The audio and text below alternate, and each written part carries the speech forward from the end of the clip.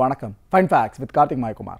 இன்னைக்கு நம்ம ஷோவில் என்ன டாபிக் பற்றி பேச போகிறோன்னு பார்த்தீங்கன்னா, இப்போ நடக்கிற கொரோனாவோட அச்சுறுத்தல் இருக்குல்ல, உலக மக்கள் முழுங்கவே அஞ்சு நடுங்கிட்டு இருக்கோமே, இதை பற்றி 6 மாதங்களுக்கு முன்னாடி ஒரு 14 வயது சிறுவன் கரெக்டாக கணிச்சிருக்காருங்க. ஒரு பிசுங்கள் கூட கிடையாதுங்க, அவ்வளோ பர்ஃபெக்டாக கணிச்சிருக்காரு. அது மட்டும் கிடையாது, இது எந்த நாட்களுக்குள்ள இந்த மிகப்பெரிய அச்சுறுத்தல் உலக மக்கள் மத்தியில் நிலவும் இதை சொல்லியிருக்காங்க. பொருளாதாரம் ஸ்தம்பிக்கிற நிலை இருக்குல்ல, இதை பற்றியும் சொல்லியிருக்காரு. அண்ட் இதுக்கெல்லாம் மேலே இந்த குறிப்பிட்ட கொரோனா வைரஸ் தொற்று இருக்குல்ல, இது மனித குலத்தை விட்டு எப்போ நீங்கும் இதை பற்றியும் சொல்லியிருக்காங்க. இப்படி எல்லா விஷயங்களையும் சொன்னது மிகப்பெரிய விஞ்ஞானியோ இல்லை ஒரு 70 வயசு 80 வயசுக்கு மேற்பட்ட அனுபவம் வாய்ந்த நபரோ இதெல்லாம் கிடையாதுங்க.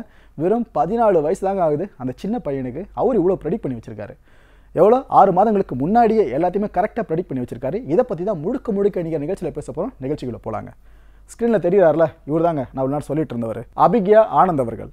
இவர் சின்ன வயசில் இருந்து, ஆக்சுவலாக 14 சின்ன வயசு தான், அதை விட சின்ன வயசுனா ஒரு 5 வயசு 6 வயசுன்னு எடுத்துக்கோங்களேன். அதில் இருந்து வேத ஜோதிடம் அந்த ஒரு பர்டிகுலர் செக்ரிகேஷனாக இருக்கட்டும், வானவியல் சாஸ்திரம் இந்த செக்ரிகேஷனாக இருக்கட்டும், இந்த 2 முக்கியமான கூறுகளை பற்றியும் சின்ன வயசுலேருந்து படிக்க ஆரம்பிச்சிருக்காராம். அவங்க வீட்டில் அவ்வளோ சொல்லி கொடுத்து இவர் வளர்த்துருக்காங்களாம். ஸோ 14 வயசில் பார்த்தீங்கன்னா எந்தளவு வந்து நின்றுருக்காருன்னு சொல்லிட்டு இவர் என்ன பண்ணார்னா, ஒரு தனியாக யூடியூப் சேனல் ஒன்று நடத்திட்டு இருக்காரு அபிக்யா அவர்கள். இவருக்கு ஒரு சிஸ்டரும் இருக்காங்க. இவங்க 2 பேரும் சேர்ந்து அதில் வீடியோ போஸ்ட் பண்ணுவாங்க. இதுதான் அவங்களோட வேலை இப்போதைக்கு பார்த்தீங்கன்னா. அது மட்டும் இல்லை, கர்நாடகா கவர்மெண்ட்டோட அவார்டு இவருக்கு கிடச்சிருக்கு. இன்னும் சில குறிப்பிட்ட முக்கியமான விருதுகளும் அபிக்யா அவர்களுக்கு கிடச்சிருக்கு. இந்த சின்ன வயசில் எவ்வளோ சாதனைகளை பண்ண முடியுமோ இந்த வேத ஜோதிடம் அண்ட் வானவியல் இந்த 2 கேட்டகரியிலையும் பண்ணிக்கிட்டு இருக்காருங்க இந்த 14 வயசு சிறுவன். சகோதரி இவரை சேர்ந்து வீடியோவை போஸ்ட் பண்ணிட்டு இருக்கான்னு சொன்னால் பார்த்தீங்களா, அதில் ஒரு வீடியோ பார்த்தீங்கன்னா இந்த கொரோனா வைரஸ் அச்சுறுத்தல் இருக்குல்ல, இதை பற்றி ப்ரெடிக்ஷன் கொடுத்துருந்தாங்க. எப்போ? போன வருஷம் ஆகஸ்ட் மாதம் 22ஆம் தேதி. இந்த நாள்லலாம் கொரோனான்ற பேரை நம்ம பெருசாக கேள்விப்பட்டிருக்க மாட்டோம். மதுபான வகையில் மட்டும் தான் அந்த பேரை கேள்விப்பட்டிருப்போம், மற்றபடி எதுலையுமே கேள்விப்பட்டிருக்க மாட்டோம். ஆனால் இந்த நாளில் கரெக்டாக கண்டுபிடிச்சிருந்தாரு. ஆனால் அந்த வைரஸ், இந்த கொரோனா அப்படின்ற விஷயத்த அவர் பதிவு பண்ணல, நான் அதையும் சொல்லிடுறேன். ஒரு நோய் தொற்று உலக மக்களை தாக்கும் அந்த விஷயத்த கரெக்டாக இப்போ நம்ம ஸ்ட்ரகிள் பண்ணிக்கிட்டு இருக்கோமே இந்த காலகட்டத்தை பேஸ் பண்ணி சொல்லியிருந்தாருங்க. அந்த வீடியோவில் பார்த்தீங்கன்னா நவம்பர் 2019 இருந்து ஏப்ரல் மாதம் 2020 வரைக்கும் உலகம் சந்திக்கவிருக்கிற ஆபத்துகள் அப்படின்ற டைட்டிலை ஏந்திக்கிட்டு அந்த வீடியோ போஸ்ட் பண்ணப்பட்டிருந்துச்சு. அந்த வீடியோவில் அபிக்யா என்ன சொல்லியிருந்தாருன்னு பார்த்தீங்கன்னா, முதல் விஷயமா ஜனவரி 11, 2020 முழு காலசர்ப்ப யோகம் உருவாகுமாங்க. டிசம்பர்லேருந்து ஜனவரி வரைக்குமான காலகட்டம் இருக்குல்ல, போன வருஷம் டிசம்பர் மாதத்துலேருந்து இந்த வருஷம் ஜனவரி மாதத்துக்குள்ளான காலகட்டம் ரொம்பவே பதற்றகரமாக இருக்கும்னு சொல்கிறாரு. எஸ், அப்படி தான் இருந்துச்சு. இது உண்மைதான். ஏன்னா கொரோனா வைரஸ் தொற்று டிசம்பர் மாதம் இறுதியில் தான் தாக்க ஆரம்பிச்சுது. அதுக்கு அப்புறமா தான் ஜனவரி 10ஆம் தேதி மொதல் கேஸ் சீனாவில் ரெஜிஸ்டர் பண்ணப்படுது. பதற்றமாக தான் இருந்துச்சு. கிரகங்கள் அடிப்படையில் ஒட்டுமொத்தமாக எல்லா கணிப்புகளையும் நான் நிகழ்த்தி இருக்கேன்னு சொல்லிட்டு அந்த வீடியோவில் ஒரு சின்ன இன்ட்ரோவை கொடுத்துருந்தாரு. முதல்ல இந்த இன்ட்ரோவை பார்த்துருங்க, இதுக்கப்புறம் தான் சுவாரஸ்யமான விஷயங்களே ஸ்டார்ட் ஆக போகுது. January 11th, 2020, a complete Kala Sarpa Yoga will form, and from December to January there is a lot of tension going to happen due to the close conjunction of Shani, Jupiter, Rahu and Ketu in one side. And by that time, December, January, we have the sun entering the sign, and sun is causing more and more tension because he's scorching Saturn, Jupiter, everybody combusting everybody one by one, and this will cause a series of tension across the world. இப்போ ஒரு புரிதல் உங்களுக்கு கிடைச்சிருக்கும் எதை நோக்கி நம்ம பயணிக்க போகிறோம் இந்த ஷோலன்னு சொல்லிட்டு. அதே வீடியோவில் அவருக்கு என்ன அடுத்த விஷயம் சொல்கிறாருன்னு பார்த்தீங்கன்னா, செவ்வாய் சனி நேர்கோட்டில் சந்திக்கிறது பேரழிவுக்கு வழிவகுக்குமாங்க. அது இப்போ நடக்குதான். இந்த நிகழ்வானது 31/3/2020 எப்போ? இன்னைக்கு சாயங்காலம் 4:30 மணிக்கு இந்த நிகழ்வு நடக்குதான். பேரழிவுக்கு வழிவகுக்கிற அந்த நிகழ்வு இன்னைக்கு சாயங்காலம் 4:30 மணிக்கு நடக்கிறதா அவர் சொல்லியிருக்காரு. போன வருஷம் ஆகஸ்ட் மாதம் சொல்லியிருக்காரு. இதுக்கு அப்புறமா தான் மோசமான பல விஷயங்கள் தொடர்ச்சியாக ஒன்றன் பின் ஒன்றாக நடந்துக்கிட்டே இருக்குமா, பொருளாதாரம் சீர்குலையுமா. இந்த குறிப்பிட்ட நாளுக்கு அப்புறமா இப்போவே ஒட்டுமொத்தமாக ஸ்தம்பிக்க ஆரம்பிச்சிடுச்சு. இதுக்கப்புறம் எப்படி இருக்க போது தெரியல. இந்திய ரூபாய் அண்ட் அமெரிக்க டாலர் மதிப்பில் பெரும் சரிவு ஏற்படுமா. தங்கம் அண்ட் எண்ணெய் விலை உச்சத்தை தொடுமாங்க. அண்ட் அது மட்டும் இல்லை, குதிரை, அதாவது ஏன்ஷியன்ட் ஹார்ஸ்ன்னு சொல்லுவாங்கள்ல, பண்டைய குதிரைகள், இதை இப்போ நம்ம பார்த்துட்டு இருக்கிறது போக்குவரத்துக்கு பயன்படுத்தப்பட்ட சாதனங்கள் இருக்குல்ல, இதை நம்ம குதிரையோடு ஒப்பிட்டு பார்க்குறோம். அதே ஒரு கம்பேர் பண்ணி சொல்கிறாரு. அதில் இந்த தனியார் போக்குவரத்து துறையை விட்டுருங்க, இந்த பொது போக்குவரத்து துறை இருக்குல்ல, அரசு ஏற்று நடத்துறது, இதுதான் முற்று முழுதாக ஸ்தம்பிக்குமாங்க. அதுலேயும் குறிப்பாக ஏர் இண்டியா கிரைசிஸ் இப்போ இந்திய மக்கள் எல்லாருக்கும் தெரிஞ்ச ஒரு விஷயந்தான். அதை பற்றியும் இந்த விஷயத்தை கம்பேர் பண்ணி கரெக்டாக ஒரு ப்ரெடிக்ஷன் அவர் கொடுத்துருக்காரு. Mars and Saturn come into the infamous conjunction that they are always noted for as very dangerous.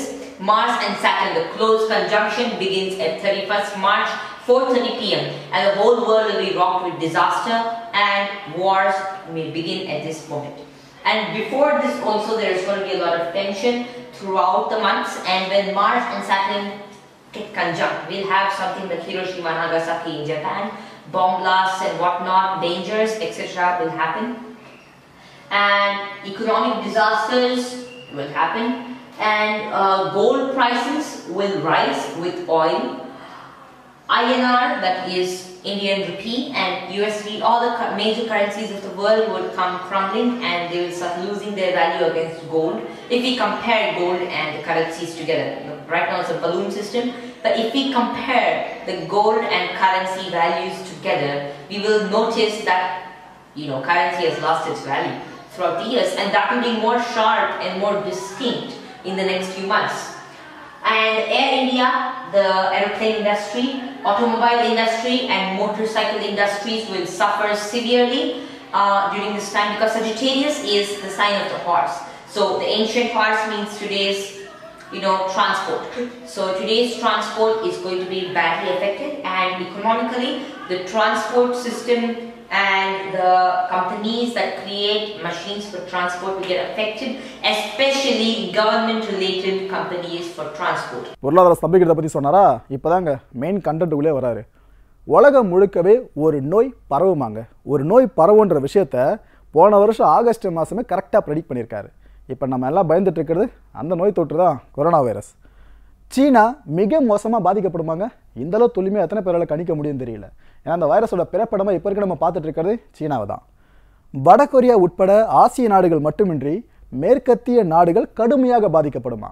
இந்த மேற்கத்திய நாடுகளுக்கான பட்டியலில் அமெரிக்காவை கண்டிப்பாக இந்த நேரத்தில் எடுத்துக்கலாம். ஏன்னா அமெரிக்காவில் மட்டுமே 1,40,000 பேருக்கு மேலே கொரோனா வைரஸ் தொற்று ஏற்பட்டிருக்கு. இதுக்கப்புறம் இத்தாலி எடுத்துக்கிட்டிங்கன்னா உலக அளவில் பலி எண்ணிக்கை இப்போ அது இங்கே தான் அதிகமாக இருக்குது.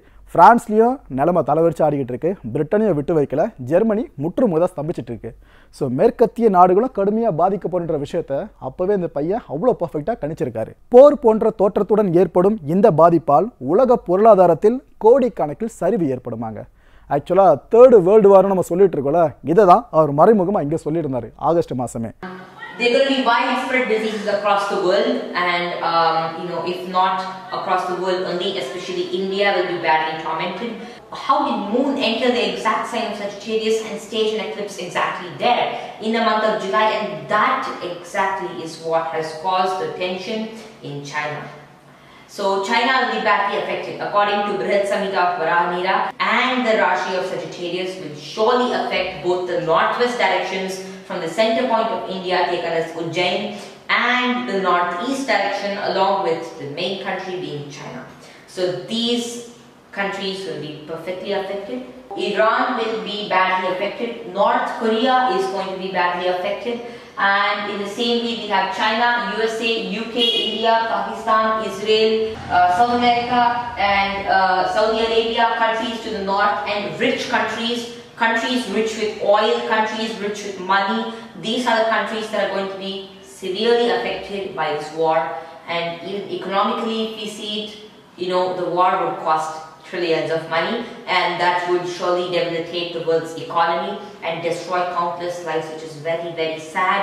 And we need to globally do something. Every one of us needs to do something to save people out of this situation, this dangerous situation. இது வரைக்கும் நீங்கள் பார்த்த 3 வீடியோ கிளிப்லையும் நடந்து முடிஞ்ச விஷயங்களை ஒற்றுமோடு தான் கரெக்டாக போன வருஷம் ஆகஸ்ட் அளவில் அவர் கணிச்சு வச்சுருந்ததை பார்த்துருந்தோம்.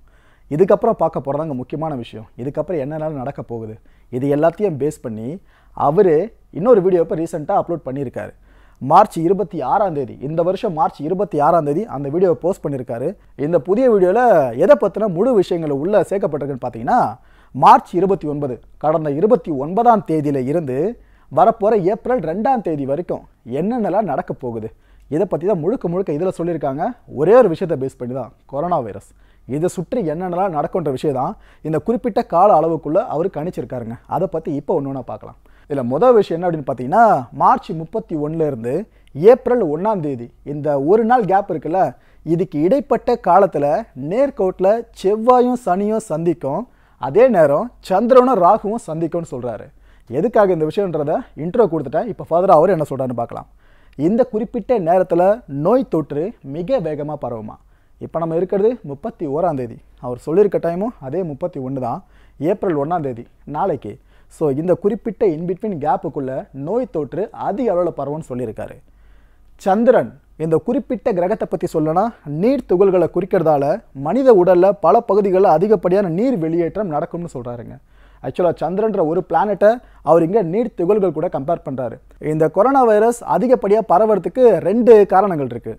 ஒன்று, தொடுதல் மூலமாக அதிகமாக பரவுதுன்னு சொல்லிட்டு இருக்காங்க. இன்னொரு பக்கம் நம்ம இருமும் போது, வறட்டு இருமல் அதிகமாக ஏற்படும் போதோ தும்பும் போதோ இந்த டிராப்லெட்ஸ் இருக்குல்ல, நீர் திவளைகள், இது ஒருத்தர் மேலே டிரான்ஸ்மிட் ஆகி அவருக்கு வைரஸ் தொற்று ஏற்பட வாய்ப்புகள் அதிகமாக இருக்குது. ஸோ 2வது பேட்டர்ன் ஒன்று சொன்ன பார்த்தீங்களா, அதை தான் சந்திரன் கூட ஒப்பிடுறாருங்க. ஏன்னா நீர்மைத்தன்மை சந்திரனுக்கு அதிகமாக இருக்கிறதா கருதப்படுது. நாம் உடம்புல இந்த துளைகள் இருக்குல்ல, நவத்வாரங்கள், இதில் இருந்து நீர் கசிவுகள் ஏற்படலாம். அதாவது நம்ம இருமுறது தும்புறதை அதை மென்ஷன் பண்ணி சொல்கிறாருங்க. ஸோ இதனால தான் பரவல் அதிகமாக இருக்குன்றதுக்கு ஃபர்ஸ்ட் ஸ்டெப்பாக இதை சொல்கிறாரு. செகண்ட் ஸ்டெப் என்னென்னா ராகு. ராகு எல்லை கடந்த தொடர்பை குறிக்குதாங்க. நாடுகளுக்குள்ளே இல்லை, உலகம் முழுக்கவே எல்லை கடந்த தொடர்பை, கம்யூனிகேஷனை Rahu குறிக்குதாம்.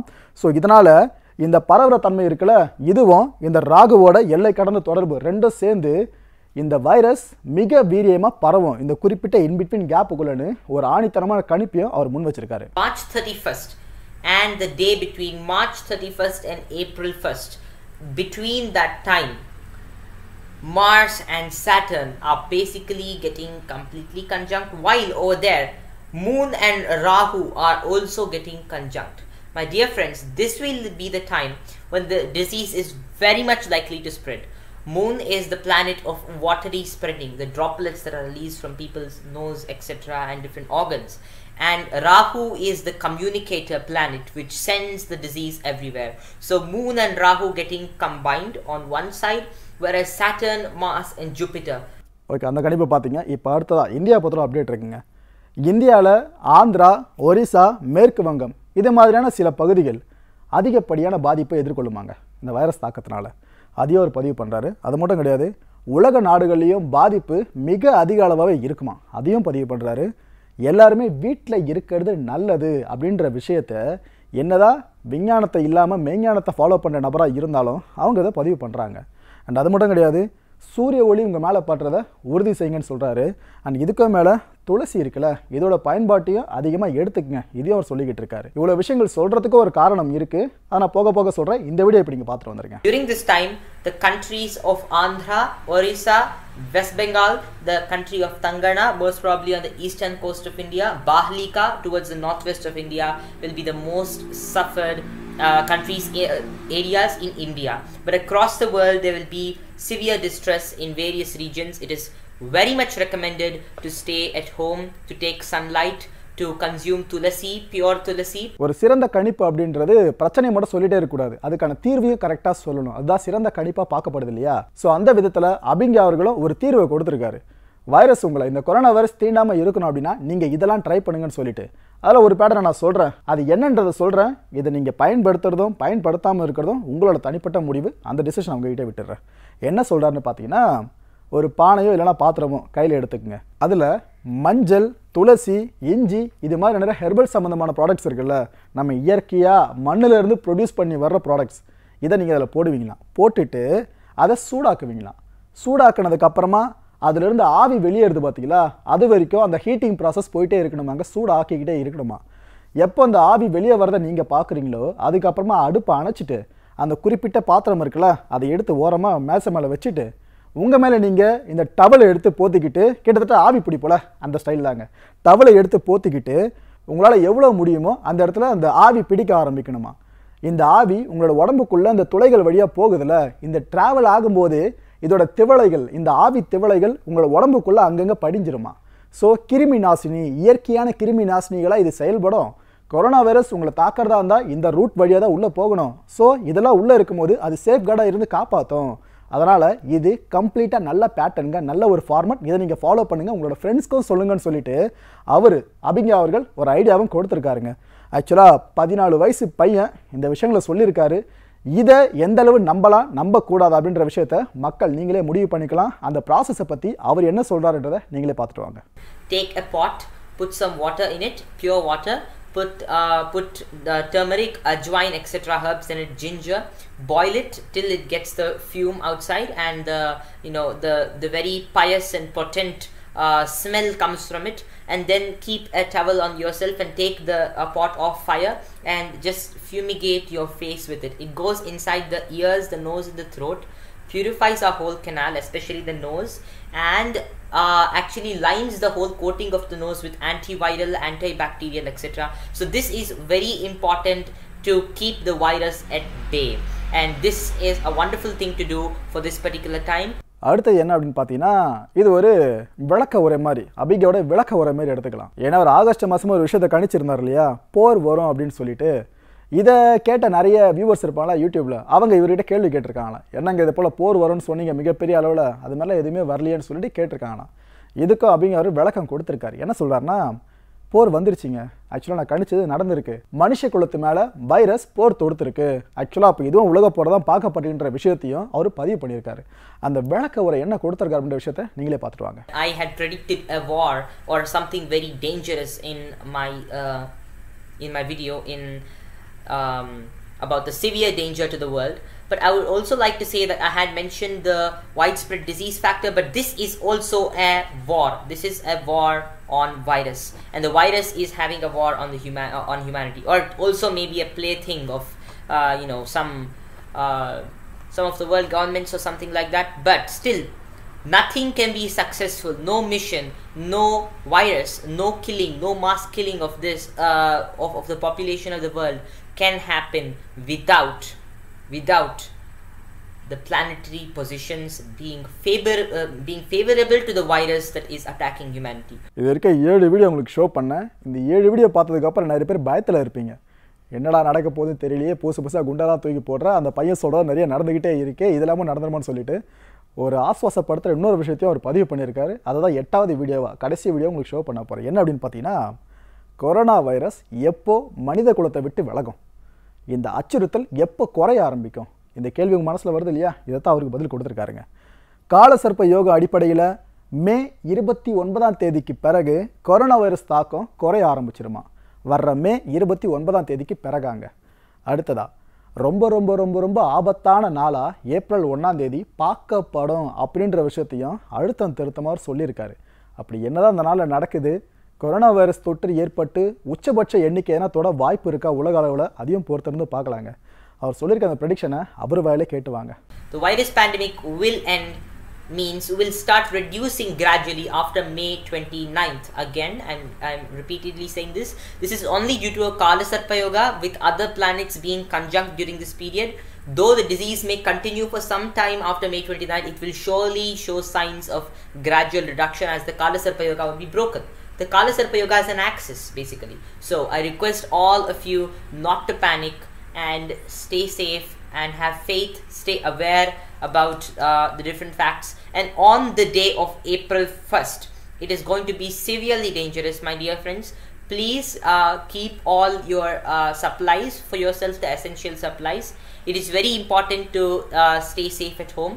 I am not fear mongering, I am not creating panic in people. I'm just telling you, don't panic, but number one, stay aware and stay safe. Okay viewers, as usual ஷோவோட முடிவில் என் மனசில் சில கேள்விகள் உதயமாகுது. இதுக்கான பதில்கள் உங்களுக்கு தெரிஞ்சிருந்தால் கமெண்ட் பாக்ஸை கமெண்ட்டாக leave பண்ணி சேர்ந்து கான்செப்ட் பண்ணலாம். முதல் கேள்வி, அபிக்யாவின் கணிப்பு பற்றி நீங்கள் சொல்ல விரும்புவது என்னங்க? ஆக்சுவலாக உங்களுக்கு இந்த கணிப்பை கேட்டதும் நிறைய விஷயங்கள் தோணும். ஏன்னா நம்ம இதுக்கு முன்னாடி ஒரு வீடியோ போஸ்ட் பண்ணியிருந்தோம், ஜோதிடர்கள் சொன்ன விஷயம் நெகட்டிவாக நடந்திருக்கு அப்படின்னு சொல்லிட்டு, தமிழகத்தோட உச்சபட்ச நிலையில் இருக்க ஜோதிடர்கள் சொன்ன விஷயமே தலைகீழாக நடந்திருக்குன்னு. ஆனால் இவர் சொல்கிறது எல்லாமே கரெக்டாக நடந்துக்கிட்டு இருக்கு. அதனால தான் கேட்குறேன், இந்த கம்பேரிசனை பேஸ் பண்ணி கேட்குறேன்.